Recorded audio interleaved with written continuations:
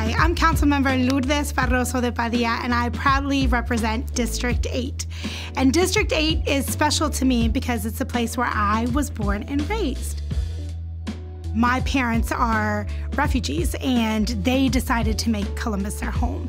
I had the opportunity as a young person to serve with an organization called City Year, and that's really the place where I got interested in service and serving my community. And so all of these things kind of came to a head for me, especially during the pandemic, where I saw so many people in our community hurting, so many people moving further and further away from prosperity, and so many people who hadn't had a voice feeling like they had less representation. And so for me, coming onto council really was about serving the city that I love, and about elevating the voices of people that for too long hadn't had a voice, hadn't had representation. My priorities going into my new term are the same priorities that brought me to council, and it's about investing in the prosperity of our people and our families.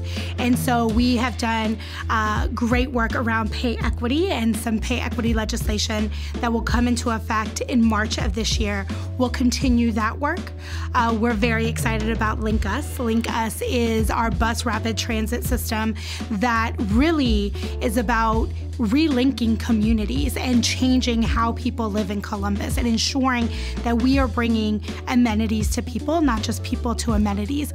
So it's about moving our people safely, moving our people efficiently, and it's about quite literally building community around people so that people can really be closer to that prosperity that we talk so much about often on council. I'm really excited about the possibilities of Columbus. I'm excited that we are working to get ahead of our growth.